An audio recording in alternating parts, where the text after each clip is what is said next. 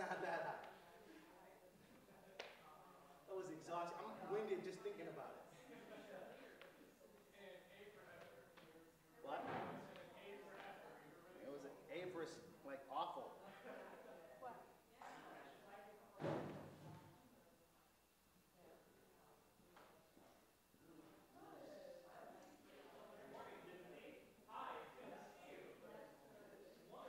Hey, Diane. Diane, do you want me to hand you the mic, or do you want to?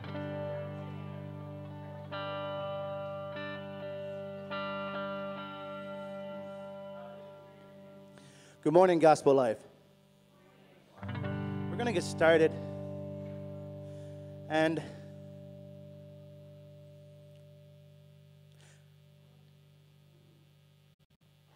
I want to be at a place, and I hope you agree with me, and to be in the same place of where I can lay things down, my thoughts, my ways, the things that I'm demanding out of life, or the things I want or think are necessary in life. Just to lay them down for a moment and not have things that go my way, but asking the Lord to show me his way so I can start doing that instead. And sometimes it's really hard, especially with the way life goes. It kind of repeats like Groundhog's Day. It's repetitious.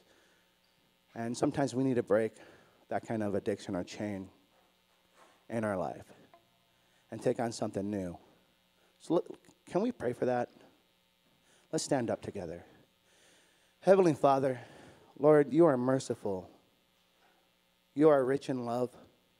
You are rich in mercy, and you are rich in grace. And you wait patiently as a true lover does. You don't demand your way. You wait for us. And sometimes we're just sitting there in the darkness, and you come in the darkness and you meet us there even when the light just hurts us, or the truth or whatever it is and that's happening. Even when it hurts us, you're just there. So Lord, help us unify and just laying our life down and picking up the life you left behind for us. You call that life to be good. You call that life to be just. You call that life to be truth. And the only way we can receive those truths and that kind of life is by taking on yours. So Lord, help us see your way. Prepare our hearts. Let us hear you speak today. No matter who is up here speaking, Lord, let us be able to hear you speak through that person. Give us ears to hear. We claim this in Jesus' name.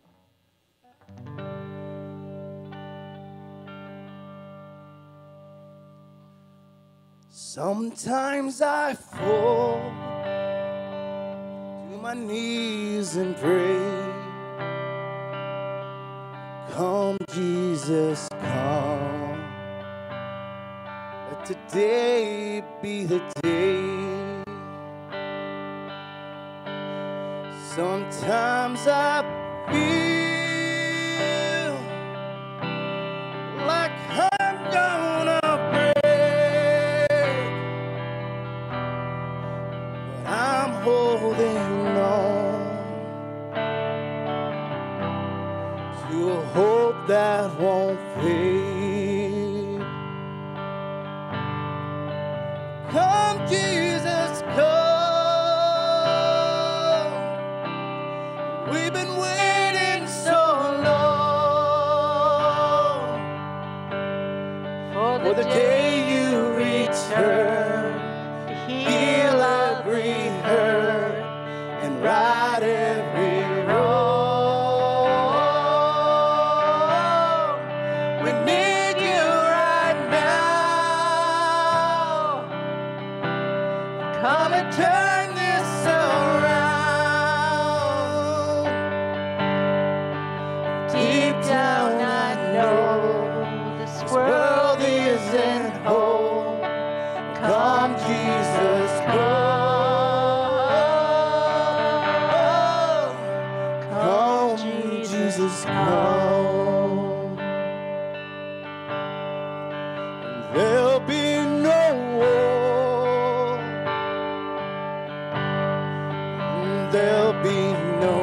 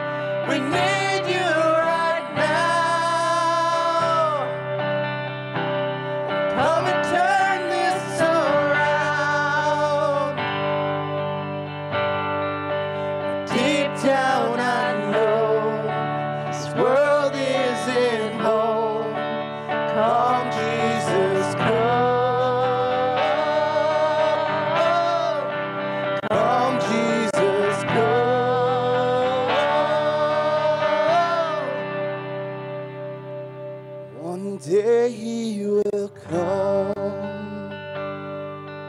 and we'll stand face to face. Come lay it all down, 'cause it might be today. The time is right now. There's no need to wait. Your past will be washed by rivers of grace.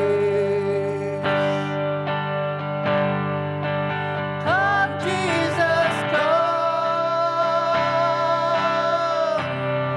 We've been waiting so long for the day you return to heal every hurt, right every wrong.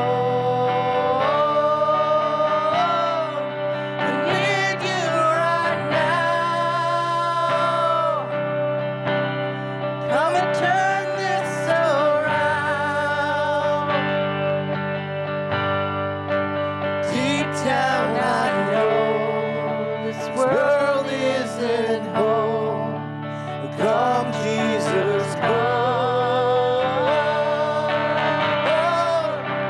Come, Jesus, come. Come, Jesus, come.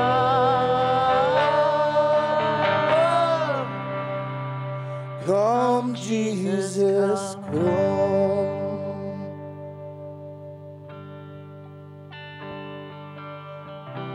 Let's prepare our hearts for an offering.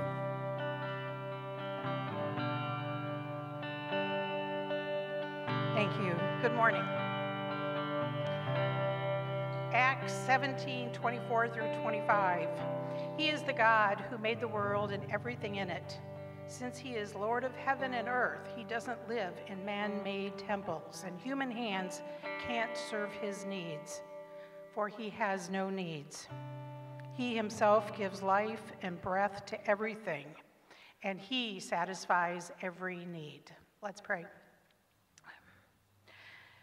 Father, I thank you that we have a place to worship. I thank you mostly for your son Jesus, who you have sent to reconcile us to you. Father, I pray that you will use these offerings to send the gospel forth and to use us as is your plan. We know it is the Holy Spirit that moves people. You call people, but you have put us in your work. Father, give us the desire and the opportunities even this week to share Jesus with someone else. And I pray this in Jesus' name, amen.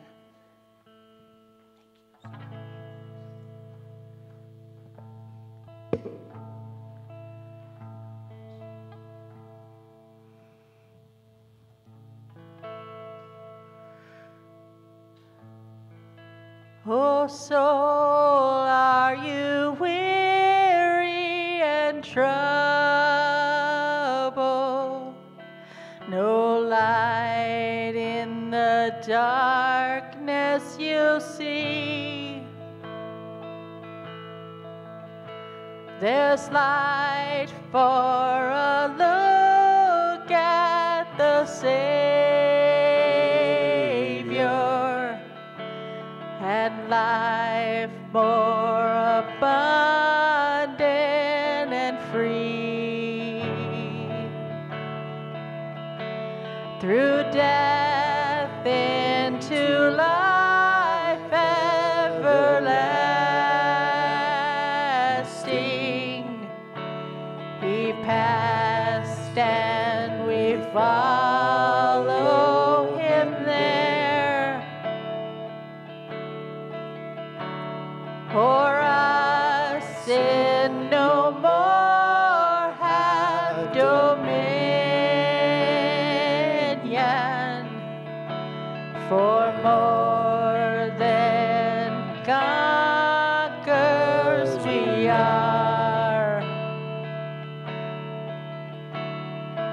Turn your eyes upon Jesus. Look full in his wonderful face, and the things of earth will grow strangely dim in the light of his glory and grace.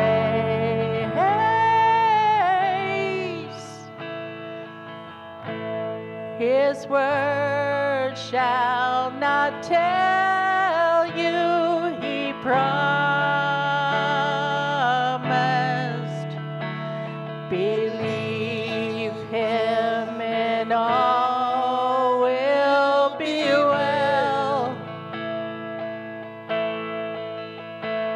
Then go to a world that is dying.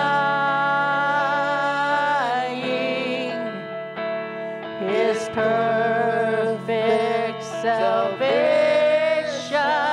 to tell. Go and tell.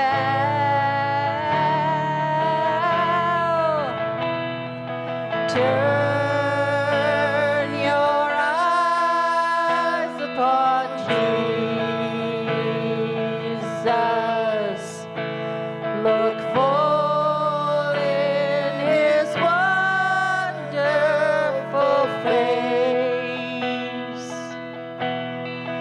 and the things of earth will grow strangely dim in the light of his glory and grace.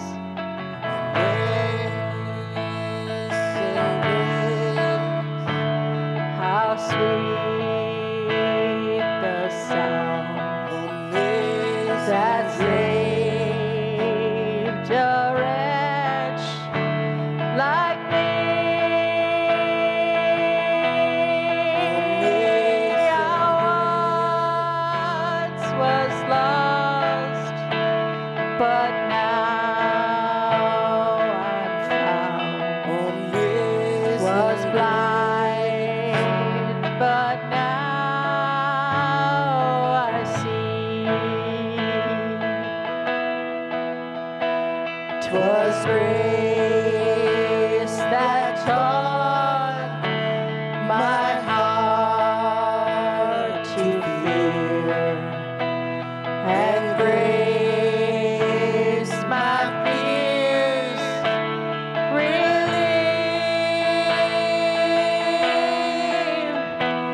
How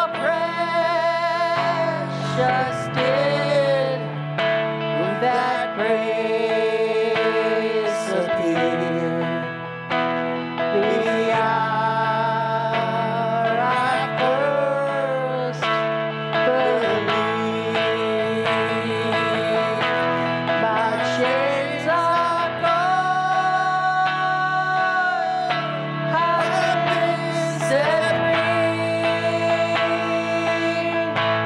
My God, my Savior has ransomed me,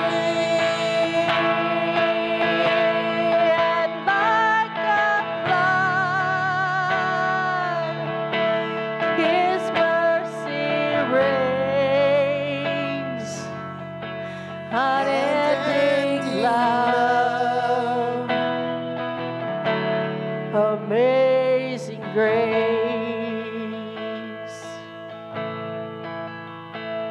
The Lord has promised good to me. His word, my hope secures. He will, my shield and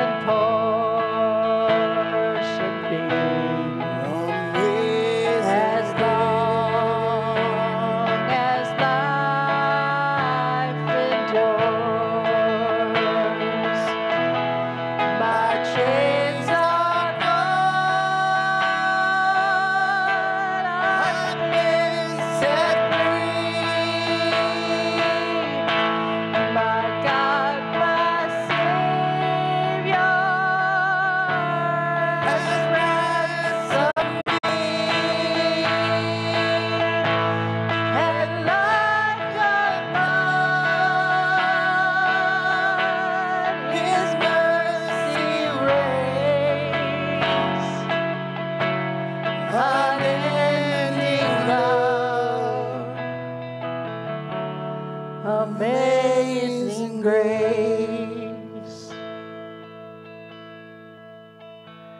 The earth shall soon dissolve like snow. The sun forbear to shine, but God who called me here below will be forever mine. Yes. Will Will be be forever mine.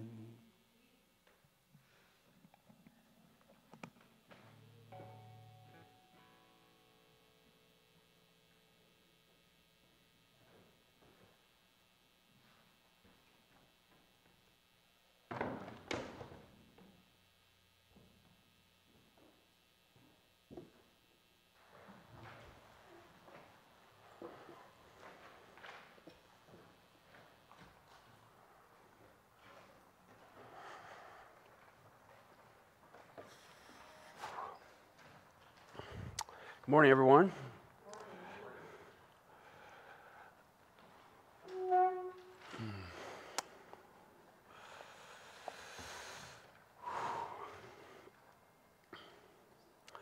All right.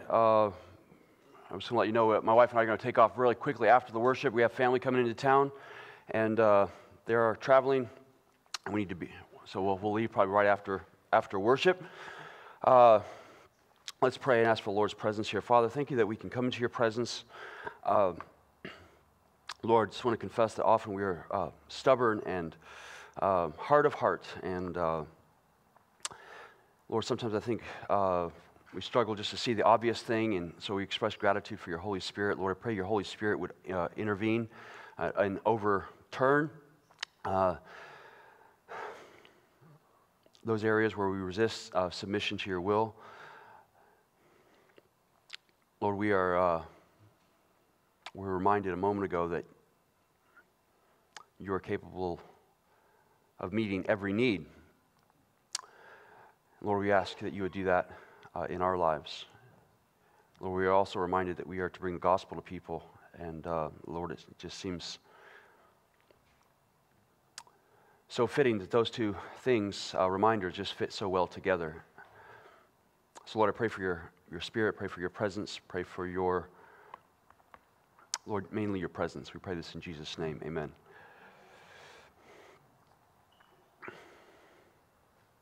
I'm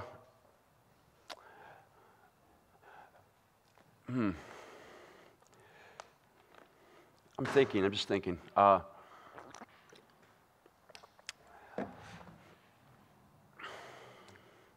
What I realized last Wednesday is I don't get a chance to teach everybody. There's so many other things to cover with church, and Wednesday I don't get everybody there. And there's one of the groups that doesn't come on Wednesdays; they go Tuesdays. So I'm tempted to do a reminder of what we did a little. I can't do everything. Just do a quick reminder, because to me it was one of the most important teachings that we've given, and there wasn't very many people to hear it, which is kind of sad, because for me it's like the idea we need to move through things as a church. Just the two things that we're reminded of a moment ago, that God doesn't have any needs of his own. And I would kind of quibble at that, and I want to look at the Hebrew on that psalm, because God, does he have needs? Theological question? He will? He has a will. Oh, he has a will. But does he have any needs? Will needs to be. How can it not be? Yeah, okay, I like the way you're thinking. I do. I would want to say that if God has needs, just to be careful, if God has needs, he's meeting those needs in and of himself. Does God have a need for love? I mean, he has access to infinite love. What? Desire. Our desire? Desires for us. Yeah, he expresses that. Is that a need? So if we're made in his image and likeness, we have needs. But the thing is, the difference between us and God is we're not infinite, we're not eternal. It's not in our very nature to exist. So we do have needs. So I'm just going to do, before we get to our message this morning, and to our communion, the Lord's table, just so you know, the way the New Testament works, we get access to the Lord's table through baptism. And we call it around here believer's baptism, is our entrance into the Lord's table. And those two ordinances, some people call them sacraments, they're communicating the same things. The resurrection and the death, burial, resurrection of Jesus and our entrance into the body of Christ. So those two things get together, and we want to celebrate this morning, and it's a declaration to the powers of darkness of just whose side you are. And I'm just going to ask you, whose side are you on? Does that get you fired up, the idea of you want to declare whose side you are on? That's what we're going to do with celebrating the Lord's table this morning. So, I'm going to try to run quickly here, because, I'm still processing. Some of us are, we're still resisting. We still throw up excuses for not wanting to do what the Lord is calling us to do. And I'm not calling anybody out. I do the same thing. It's in our nature. You think about our nature, whether it's in our nature to be fearful and afraid and doubting. It's in our nature to not like change. It's in our nature to resist. And, what we're seeing in Scripture is God is wanting to bless us, and we're trying to go every which way but His blessing. So I want to remind us of a few Scriptures this morning, and we're going to get there at the end of this. I'm going to set up the Scriptures with just some stuff that science is bringing into us. I like as many books as I can get my hands on that are going to teach me some truth, because all truth is God's truth. Gabor Mate's last book, what's it called? Forgetting the name now. He says the essence of trauma is the disconnection from yourself. Now again, I'm saying this because I want to get some scriptures and realize that God is your maker, as your creator, has been telling you, commanding you to do some things this whole time, and it's like sometimes we just don't do them because we don't see the relevance of them.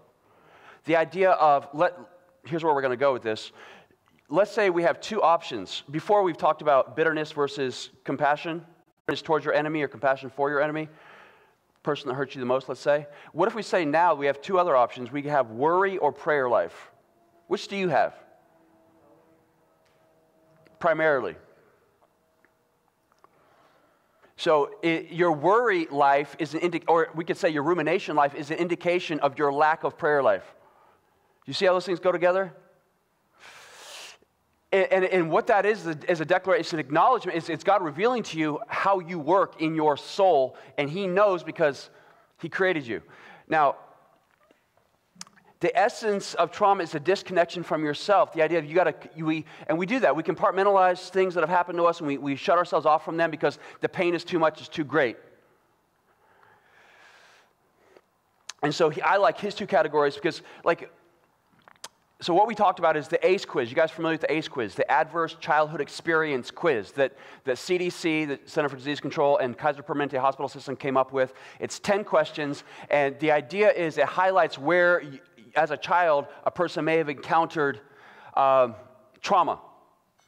But it's the overt trauma, the trauma that everybody knows about, that we'd think of. So, sexual or physical abuse. But it also gets into emotional and psychological abuse. So those are the obvious things. And what the studies that have come up and what we're seeing now is that there's a connection between soul wounds in our childhood and physical maladies in our adulthood. The idea is this, and there's scientific evidence for this. This is no longer like, it's a hypothesis. No, we know this to be true. Trauma left unaddressed, that doesn't experience healing or cleansing, reduces your lifespan and leads to disease. So people get sick, depressed, anxious. I'm not saying, okay, so when I'm going to list these things, I'm not saying that this is necessarily A equals B. There could be other factors involved, okay? But this is a pattern that we should be aware of, because I know there's people even in our church that lifespan has been cut short because unaddressed wounds, trauma from childhood. I go to funerals and I do hospital visits, and so I'm very keen to these patterns of behavior. So sick, depressed, anxious, cancer, autoimmune disease, obesity, lack of physical activity, missing work, addicted to pharmaceuticals, smoking, suicidal, STDs, heart disease, stroke, COPD, that's pulmonary, broken bones, diabetes. And the idea is because the pain of not being yourself is too much. So the idea of where we compartmentalize, our brain gets fragmented because we want to compartmentalize the pain so we never have to address it, because it seems so natural if something hurts us to like pull your hand back away from the pain. But the idea of soul pain is you have to run to it in order to heal from it. That's very counterintuitive. So he sets up these two soul needs, and we have a whole list of these, but here's the two he boils it down into: the idea of authenticity and attachment. Attachment means we realize as humans, without attachment, as a little baby, you're going to die, right? You have to have people feed you and give you shelter, right? Or you die. We understand this? The other soul need, and so we need human relationships. And again, I always have to point out that the reason why ultimately we have attachment needs is because you are made in God's image and likeness. God exists in community, therefore you have a need for a community. This kind of brings us back to our question, does God have any needs? To get us thinking. The other thing is authenticity. What is this? The idea that you can express yourself. And now here's the thing. A lot of times in our families, we don't have the permission to express ourselves. And I want to be specific here. The idea of we don't have the permission to express our negative emotions. Or we have permission to express our negative emotions. It's just that it's just not done in a healthy way.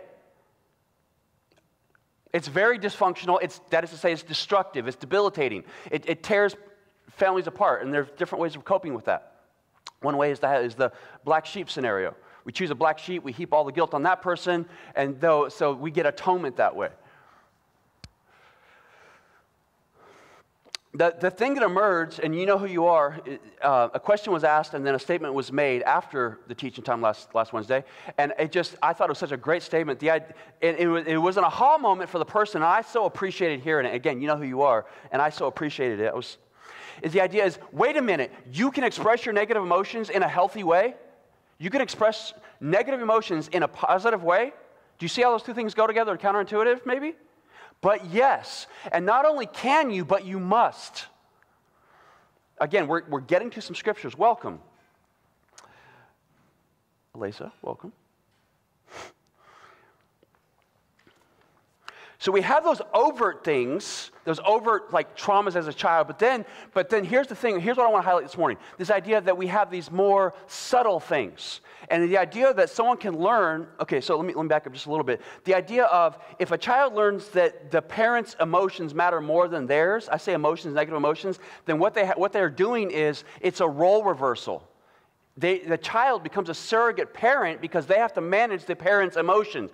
Dad's upset, or mom's going to be hurt, or whatever it is. So the child learns that they have to manage the parent's emotion. Therefore, they are acting or functioning as the parent.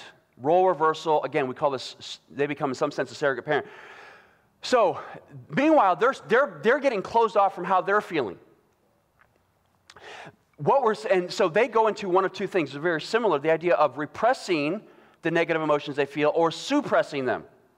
And what can happen, so suppressing the idea of, I know I'm bottling it up, but repression may be even more dangerous. The idea of, I've been bottling up so long, the idea that I'm even bottling it up has gone subterranean. It's gone subconscious. I don't even realize it. And again, the study that we pointed out is they put electrodes on people's skin to measure the electrical signals, and then they had them look at some graphic images, like someone having their arm amputated, and they would say, no, it doesn't bother me at all. I'm fine. But meanwhile, the needle was going off the charts, the idea of they were certainly had a physiological response to it. Meanwhile, they're telling themselves they're not bothered. So, and he goes on to say this. He's like, people are often praised in their obituary for the very thing that killed them. Oh, my wife was such a sweet person. We never had any kind of fight. Okay, so that's not, so she would have been repressing or suppressing her negative emotions for that whole marriage? So the idea of this soul wounds, here's the overarching idea, is this soul wound makes its way out through the body trying to communicate to you because the normal check engine lights weren't working. Okay.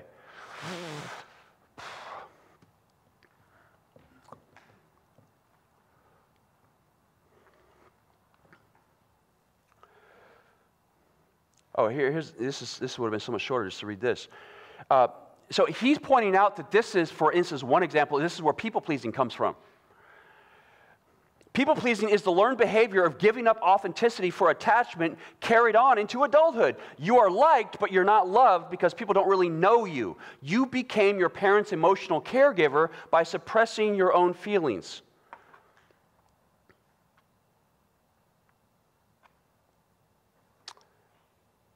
So the idea of repression, suppression, the emotions going beneath repression, emotions going beneath the level of consciousness.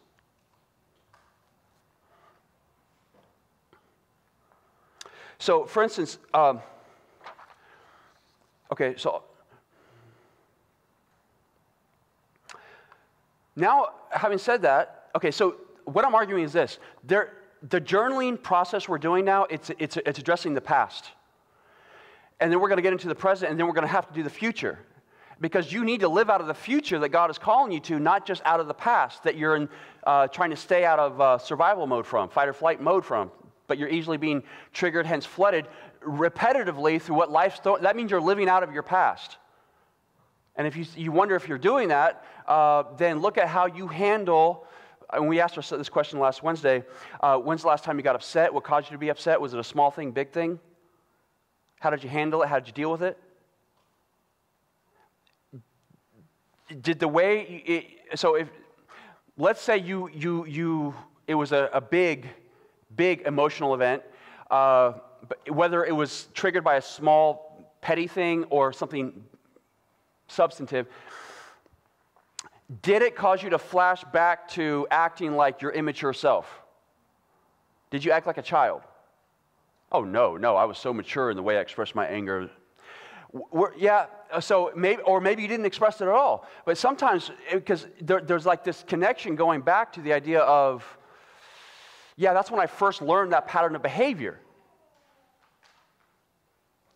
That's when I first started having to compartmentalize. That's when I first started having to suppress and repress to deal with life, because I was having to choose attachment over authenticity.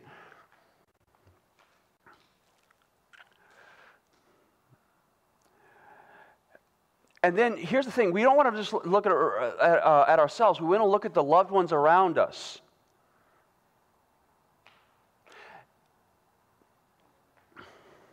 So I'm going to give you a course of action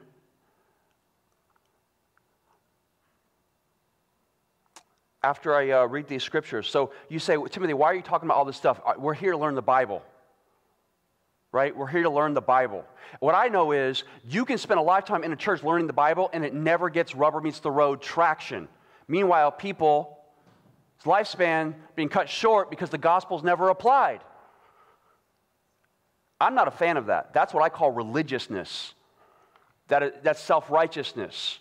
It's kind of what I see as Jesus condemning with the 8 woes in Matthew 23.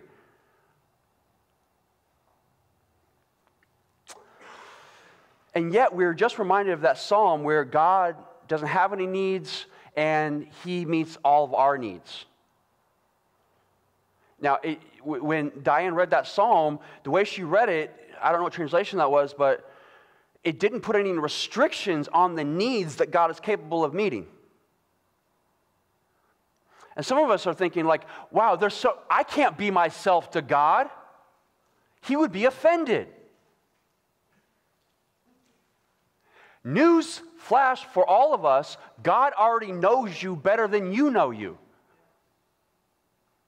If you're not being honest with yourself, if you are steeped in self-deception, God already knows the real you.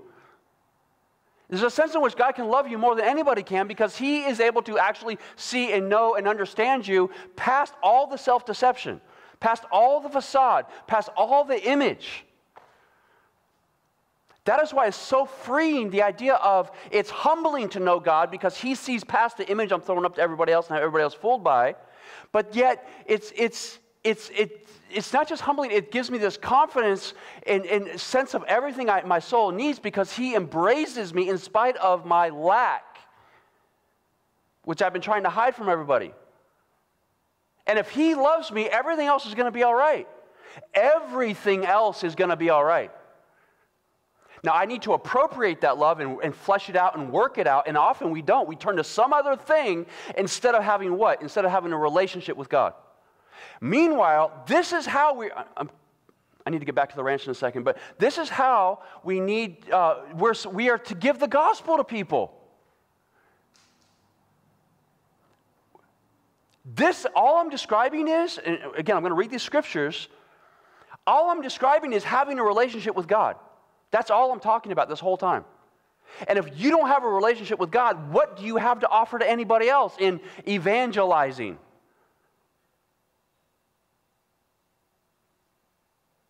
What is God doing for you lately? And what I realized too, just a quick side note, is people don't come to their religion, whether it's atheism or Christianity or Buddhism or Hinduism, it's like, it's not often the intellectual side that draws, it's something else happening on the soul level. And there's a lot more that could be said there, but what I think is important is for children growing up in our homes to stay, if they're going to be attracted, if they're going to become a Christian for the next generation, it has to be something they're attracted to because of the beauty, not just because of the duty. It has to be something transcendental that, like, I want that because it's not something else the world can offer. And the large part of what the Scripture is giving us that God actually desires, which is mind-blowing, is a relationship with us. The whole point of the Psalms is God's presence satisfies. I just summarized the whole of the Psalms. The psalmist is very upset when God's presence seems to be withheld from the psalmist. And I say, we must become the psalmist. But if our children need to see us crying out to God, having a relationship with him. Now, I said all this to get to this point. Philippians 4:6 says this.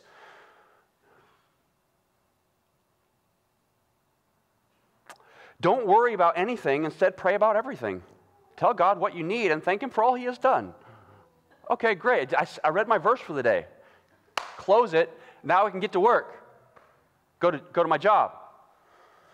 Don't worry about anything. Instead, pray about everything. Tell God what you need and thank him for all he has done. Okay. Hey, God, thank you for this food. Thank you for this day. In Jesus' name, amen. That was the extent of my spiritual life for today, and I'm feeling good about it. Meanwhile, all the things you've been repressing, suppressing, all the real stuff, that's not even relevant to my prayer life. No, I'll just keep suppressing.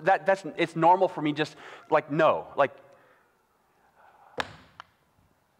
Oh my goodness, no. That's wrong. It's exactly what God is there for you for. So he goes on to say, then you will experience, verse 7, the next verse, then you'll experience God's peace, which exceeds anything we can understand. His peace will guard your hearts, that is to say, souls and minds as you live in Christ Jesus. It actually will guard I'm saying your heart is metaphor for your soul, but it's also your physical heart. You know why? Because part of the list of things that repression will do, along with trauma unhealed as a child, will lead to heart disease. Can you appreciate that? I appreciate that. It's actually literally true. Like, we have scientific evidence for it, though. Because, see, you are made, God took some earth and breathed his spirit into it, his breath into it, and man became a living soul. And so the immaterial and the material part of you, they're inextricably linked right now. So one affects the other, back and forth. And so, like, your soul will communicate to you if you're not listening, and because you have very little soul awareness. It's like God is giving these mechanisms to like, hey, ding, ding, ding, like, like, here's the things going on. Don't worry about anything. Instead, pray about everything. There seems to be an either or there. Of course, we can do it both. And I'm going to pray for a little bit. Dear Jesus, thank you for this day. Thank you for this food. In Jesus' name, amen. Now I'm going to get back to worrying and ruminating. Meanwhile, if I had a clock for your lifespan, it's just going tick, tick, tick, tick, like going down. That's sad? Well, the good news is, the thing about Paul in Philippians?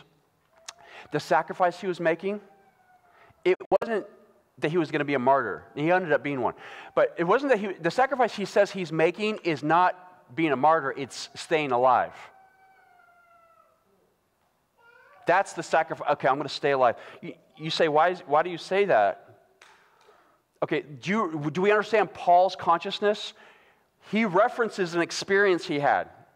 In 2 Corinthians chapter 12, 2 and following, he says, I know a man in Christ. This is Paul talking about himself because he's so humble.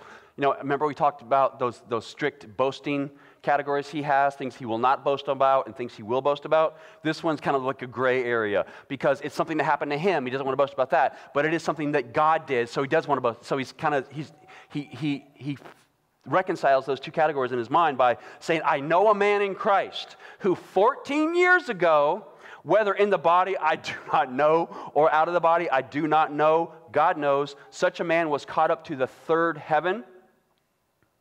And I know how such a man, whether in the body or apart from the body I do not know, God knows, was caught up into paradise and heard inexpressible words which a man is not permitted to speak. What is he talking about? But like, if you've had that experience, can you see how living in a fallen world would be a sacrifice for you? This is not him being morbid. Paul's sacrifice is not dying, it's living. He says in Philippians. So, but in closing Philippians out that way, he says, don't worry about anything. Instead, pray about everything. This is the idea of bringing it all to God. Pouring out your negative emotions to God. That's what he's talking about. If you will do that, this is what the psalmist is leading us, so much scripture is leading us into this. If we will do that, tell God what you need. I need this pain to go away. Lord, I need to ask you like about 1,000 times, why did you allow this to happen?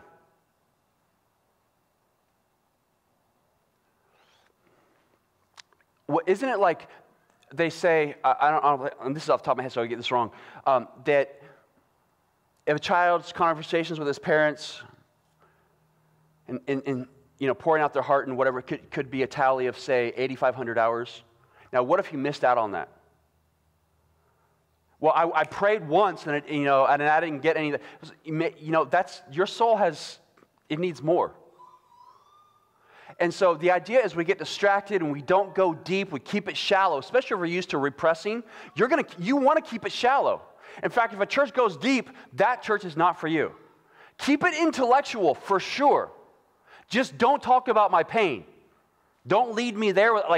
That's all guarded, walled up. It's got a key, a lock on it. It's got a high-tech security system. I'll go anywhere, but don't go there. But that's exactly where the Holy Spirit's wanting to go because God knows what you need. So we'll distract ourselves. So it says, Don't worry about anything. Instead, pray about everything. Tell God what you need and thank Him for all He has done. What has He done? See, if we go through this process enough times, we're going to have a praise report of what He has done. Because He wants to keep it real, like in what you're really struggling with. He's like, yeah, they thanked me for the food today. Yeah, we did provide the food, but they weren't actually struggling with that. I'm waiting for they'll get to the point where they tell me what they're actually struggling with. Okay. But wait, there's more Scripture. Matthew 6:25. I'll just give a few. They're all over the Bible, okay? Matthew 6:25. That is why I tell you not to worry about everyday life, whether you have enough to food or drink or enough clothes to wear. Isn't life more than food and your body more than clothing? And don't worry. And it seems like, the basic surface shallow stuff, it seems like part of what that verse is communicating, that God is capable of doing more, going deeper with you. Here's another one, Ephesians 6:18. Pray in the Spirit at all times, on every occasion, stay alert, be persistent in your prayers for all believers everywhere. So here's the thing, the idea of if I'm bearing a weight, right, a burden, if I practice that text, pray in the Spirit at all times on every occasion, like my level of amplitude stays pretty close to zero. People are tracking their sleep scores these days, which is, I think, pretty cool. And you get there's certain people that say, oh yeah, I've had a perfect sleep score for the last 40 days, and here's how I did it. What if we could track our soul score? I've had zero amplitude for the last 40 days, and then show you an app that proves it. Isn't that cool? Like, I've been set free. Well, what was your secret? It was Ephesians 6:18. Pray in the Spirit at all times on every occasion. As soon as I have such soul awareness, self-awareness that I see as I don't have to repress anything, I bring it all to God. I've got that perfect peace He was talking about. Yeah, bad stuff is going to happen. Okay, so do you know what? Another spiritual discipline we got to talk about for just a moment is the idea of what I first encountered it in a book called Thoughts on Preaching by J.W. Alexander, a book on preaching that was written in the 1800s. He brings up this idea of mental hygiene. Do you guys have slash soul hygiene? The idea of, okay, we want to stay clean, we wash our hands and stuff, but you also have to be careful what enters into your consciousness. You know what's out there? You know what there's a lot of out there? Two things I'm going to highlight. One, distraction. The other one's fear. And I've been hearing a lot of people saying this lately, the idea of, that fear sells. Humans like fear. Oh no. Some person, I heard him call it, very wealthy, influential person, called it fear porn.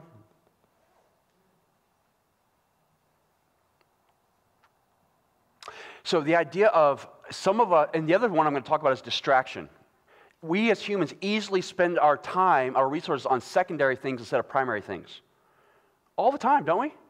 Probably more in this time. Because the idea of having to survive and everything, a lot of our needs are automated, and there's supply chains, and there's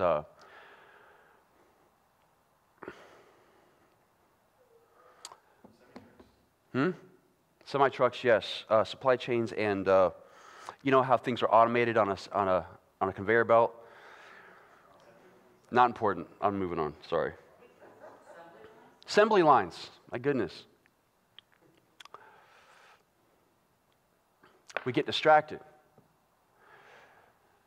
And so here's what I'm going to, partly what I'm saying this morning, offering is some of us need to have a time of fasting from social media, whether it might be video games, it might be Netflix, it might be whatever, and get through this process of dealing with our past so we can get on to the future that God has called us to. Like, let's just get it done. Let's get it done. Let's get it done. Here's another one, Colossians 4:2. Devote yourselves to prayer with an alert mind and a thankful heart. And here's the last one I'll give. 1 Peter 5:7. And notice this comes right before verse 8 where it warns you about your enemy, the devil. He's like a roaring lion walking around and seeking who he may devour. Notice the relationship between those two verses.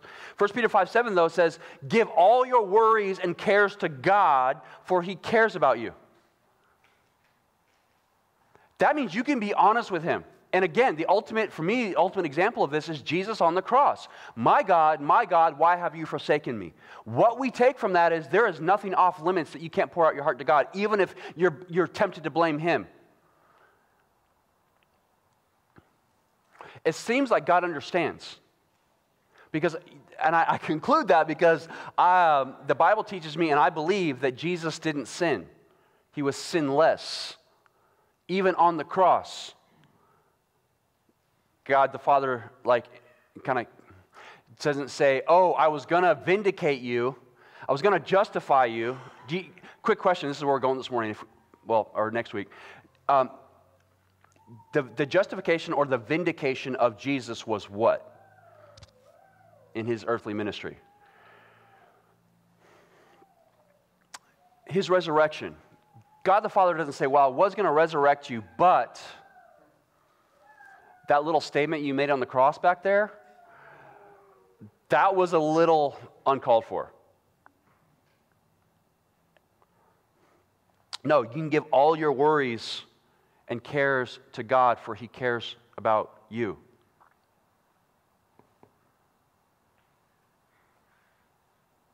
So, I say all that to get to the point of this is something we need to do for us, and it needs to be incorporated into part of our ministry for other people.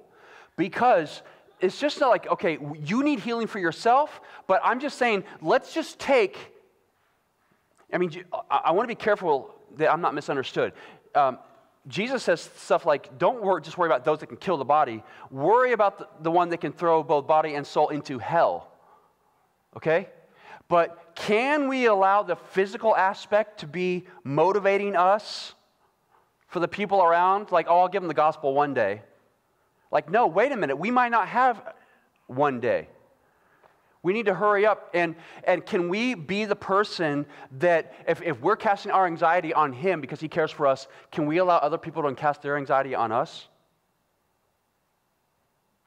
And in that way, model, be an image and likeness of who God is for people? Now, here's what I want to say, too, about that before we move on.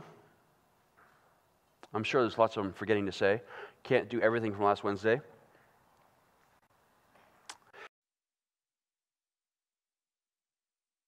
Talking. Just being a shoulder they can cry on. Okay.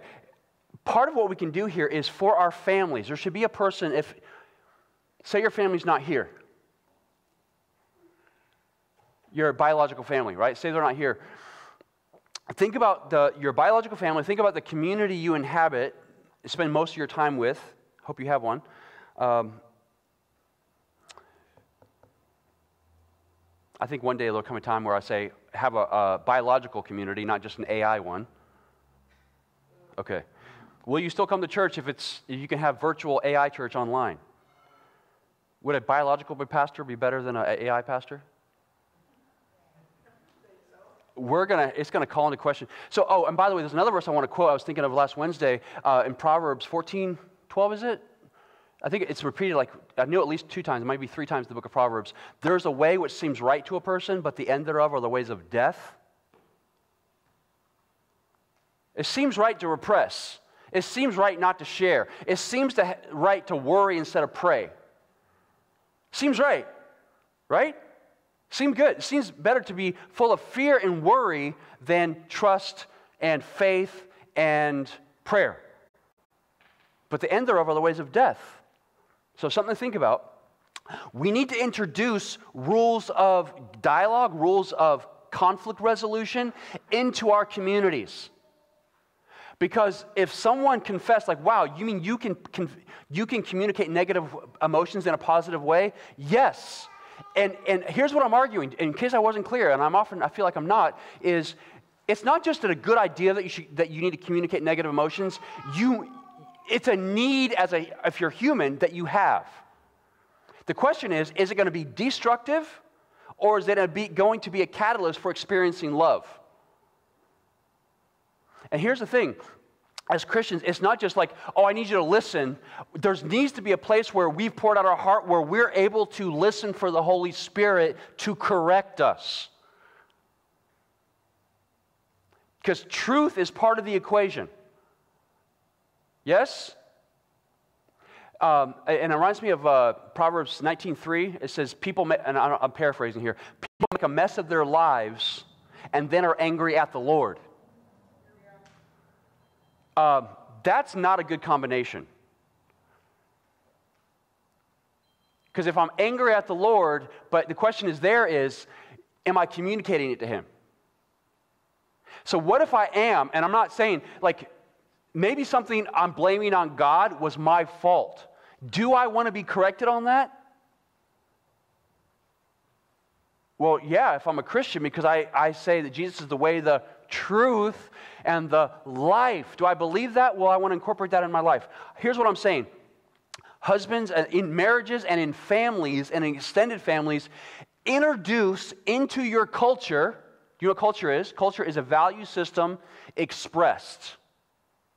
Those two things working together. It's your values and then the expression of those values. That creates the culture, which means we get to decide what our culture is. There's the culture at large, but there's also the culture that you're creating. You're a culture maker. And it's the idea of when God said to Adam and Eve, cultivate the earth. This is where we get the word. You need to cultivate in your community, displace the negative, destructive, debilitating, dysfunctional ways of pouring out negative emotions, conflict resolution, either by repression or through lashing out at each other. Replace those with the positive ways. And I have, you say, how do I do that? Well, here's a quick list. There's lots of ways to do it, but here's one I've used for years. Rules of engagement for conflict resolution. And there's only 15 rules here. I'll give you a few examples. These are easy. Separate problem discussion from problem solving. Do not rush into problem solving until all parties have been heard out. Husbands, I got the solution to that. Yeah, you don't even need to talk anymore. I already figured it out.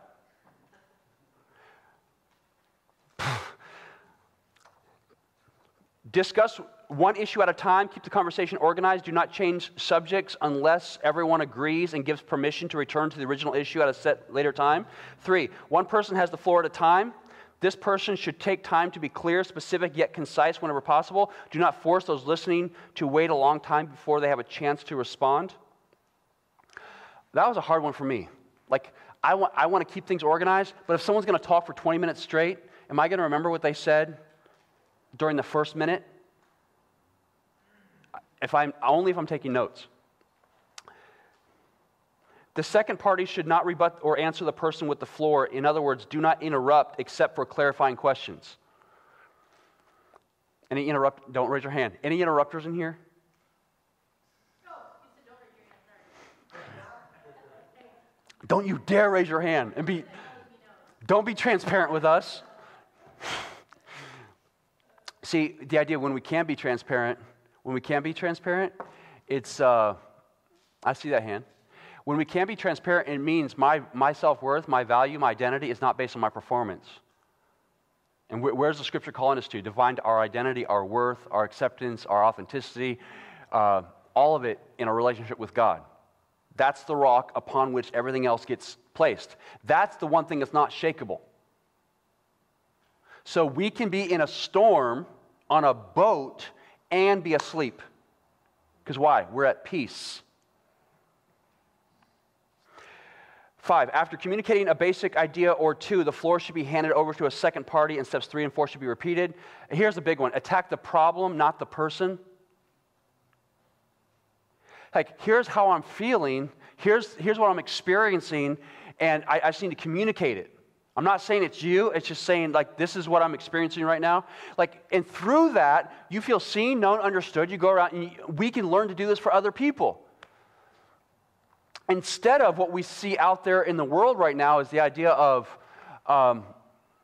canceling you, like, I destroy your presence, I eradicate, I want to bring your presence in the community, I want to bring it into oblivion so you no longer exist.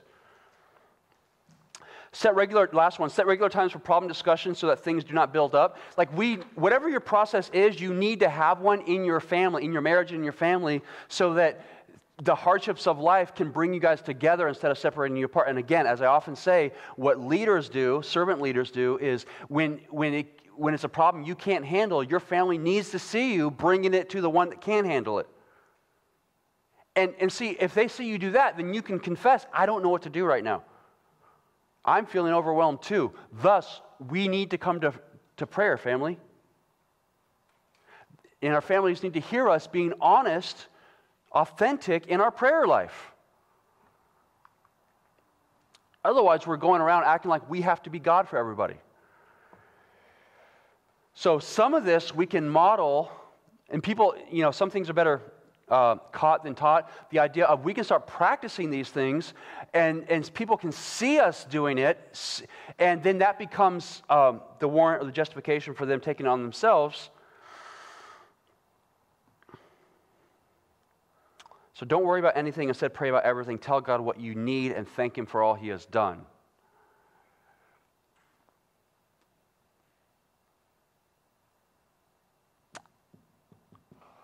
So again, what we've been talking about, and I'll say this in conclusion, what we've been talking about is we want to transition from the survival mode into like just being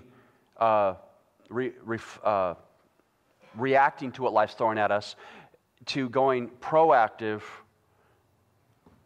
to what God is calling us to.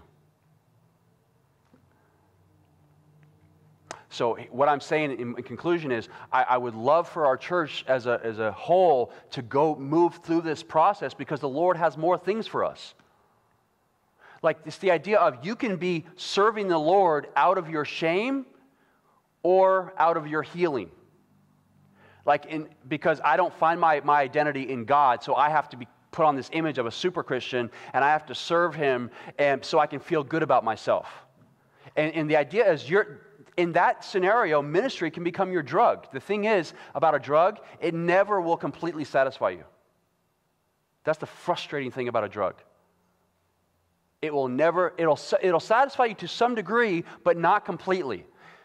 And then what our brain does is say, okay, it worked up to a point, so next time get more of it. Okay, that was closer. Next time, get more of it. But then you start going to that thing, and there's ever more and more diminishing returns. And so what God is saying, like, I'm just trying to show you those things can't ultimately satisfy because they're not God. So I want to serve God out of, not because I have to, because I get to. See the difference? So we can turn any good thing into a drug, any good thing into an addiction. I don't think we're going to have time for the message today that I want to get to in Philippians.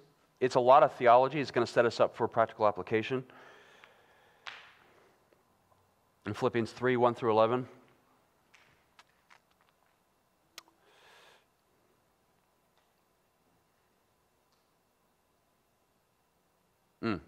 It's really important message for us because some of us, I'll start, better not. Any questions about what we've been talking about? Jacob? Huh? Yes, that's a good one. Picture. Definitely. I also have a copy of the Adverse Childhood Experience quiz if you want to take it. I also have a copy of the Psalms without dates on it. Or I can email any of those things to you as well. So here's the thing. It's an opportunity to have a relationship with God, to experience His presence. And you know what a problem is I've experienced? What happens if you repress something and then you forget what you repressed? Or you weren't even conscious that you suppressed it. So you're walking around with something bothering you and you have no access to what it is. Like, I'm going to bury it, and I'm going to forget it. It's like you have a treasure, you bury it, and you forgot to write a treasure map.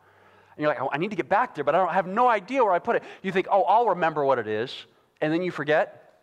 Because in order to remember something, you have to be triggered, like a reminder. Okay, all I've been talking about there is your need for the Holy Spirit to show you some stuff. How about that for a prayer? Like, I think I've been suppressing something for so long. Holy Spirit, can you show me what it is? If you're going to pray something like that, what you're going to need to do is pay attention to what's going on around you in your environment. Because the Holy Spirit doesn't always say, whisper in a still small voice to you. Sometimes He's going to speak to you through a person or through a circumstance. And it's the idea of when you have a relationship with God, you start paying attention to what's going on around you because you realize God is working and it's real. But practicing not only soul awareness, but Holy Spirit awareness. Like, I'm hearing that as from the Lord.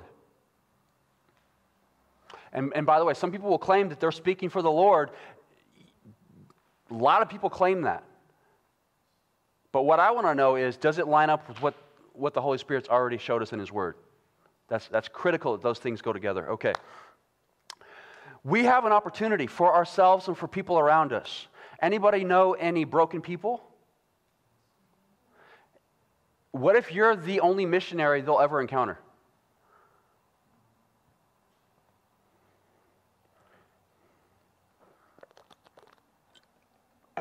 So, the dichotomies: bitterness or compassion, worry or prayer life. When you begin to worry, when you begin to ruminate, some of us, the rumination is so subterranean that we don't even think we're doing it. Oh, I don't have any issues with that. But if the Holy Spirit can reveal it, can we turn that to prayer? Or you say, you know what, let the training wheels to prayer with God directly is each other in group on Wednesdays or Tuesdays. Okay, I'm going to stop so we can celebrate the Lord's. I'm going to ask for the Spirit's help. Father, we thank you that you care about us. You know what our needs are. Lord, why do we resist casting our care on you? Lord, I would ask that you would intervene so that peace that you promised, you talked about, that passes all understanding, that will keep our hearts and minds through Christ Jesus. Lord, I pray that for your people. Lord, also for awareness of soul awareness, Holy Spirit awareness, but broken people around us awareness. Some people are saying, oh, I don't believe in God, but Lord, we know that they're meanwhile addicted, and that addiction is an indication of their soul's need for God. And Lord, give us the wisdom and the discernment, the love, and the right tone to speak into people's lives, to point out their need for their Creator, their Savior. But Lord, if bitterness and repression has built up a stronghold in our own lives, Lord, I pray that you would tear it down by your Holy Spirit, reveal it to us. Lord, I pray your Holy Spirit would give people hope through an encounter with you. Holy Spirit, you know I'm just praying what I know to pray, but Spirit, you know better than I, as Romans 8 teaches us. And Lord, thank you that you're interceding for us. I pray this in Jesus' name, amen. I want to invite all the followers of Jesus to come forward as we celebrate the Lord's. There it is. It's amazing.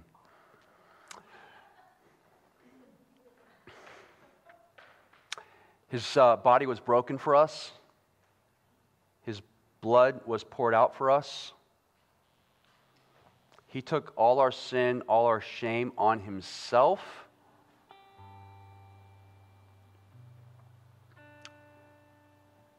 So taking this is also an expression of worship, but it's also, as I said, a declaration to the forces of darkness whose side we are on. So I hope that gets you fired up this morning. So I'd ask the disciples, the believers, to come forward, take this, let's go back to our seats, let's have a time of introspection, and take the message we heard and see what the Holy Spirit would speak to us. Let's listen. Let's ask him to speak to us, give him permission, confession of sin, whatever it might be, and then see what where the Spirit will lead. Please come forward.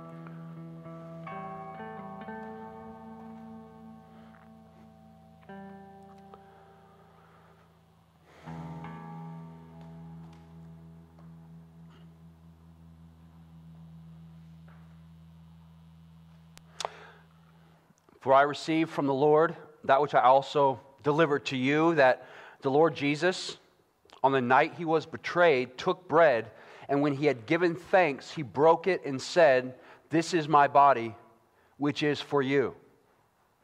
Do this in remembrance of me." In the same way, he also took the cup after supper, saying, "This cup is the new covenant in my blood.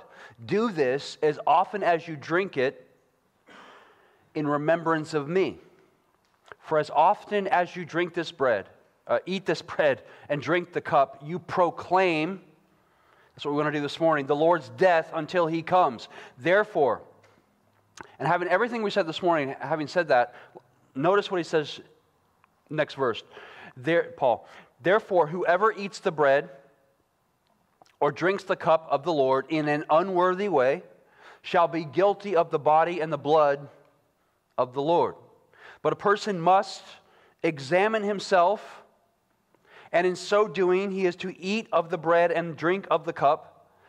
For the one who eats and drinks judgment to himself if he does not properly recognize the body. For this reason, many among you are weak and sick, and a number are asleep." It's a euphemism for death. "But if we judged ourselves rightly, we would not be judged. But when we are judged, we are disciplined." And think of discipleship. "We are disciplined by the Lord so that we will not be condemned along with the world." What a beautiful process. This is not to guilt you and shame you. This is to introduce you to a process that your soul needs, to come before the Lord and invite Him to share with you. What are the things that the Spirit needs to speak into my awareness, my consciousness, my soul in this moment, in this season of my life? I would say we don't want to have anything that's off limits to the Lord because of His goodness and because of His love and His power to heal. So let's proclaim the Lord's death and declare through this that all of our sin, all of our shame, everything that the enemy had against us was taken, nailed to the cross. And let's declare whose side we're on, the Lord's side.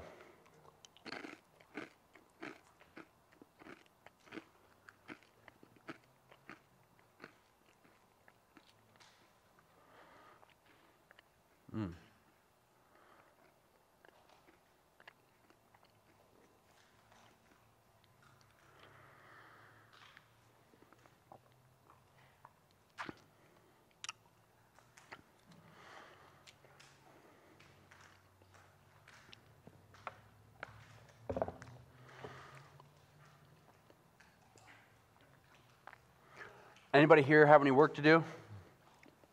Any soul work? Any prayer? Time with the Lord? Just a little bit? Okay. Hey, don't miss this opportunity. It's so easy to go out of here and the storms of life overtake you and you forget. And the seeds that were sown this morning can be gobbled up, can be choked out. Okay? Let's practice God's presence. Let's see what the Holy Spirit would have for us in this next season, okay? And we will seek to remind you of this at our group this week. So I want to pray I'll close in prayer I want to ask for the Lord's blessing. Father, for your people, each one has a unique story, unique struggles. And Lord, I just pray for your Holy Spirit. Lord, lead us more into the image of your Son, Jesus. Lord, help us to be, through the healing you give us more and more, the peace that you give us more and more, that we learn to communicate that with those around us who are still in a lost and in a dark and broken world. Lord, help us to be witness to the light. Lord, we need your Holy Spirit. We're praying this in Jesus' name. Amen. You're dismissed. We'll see you next week.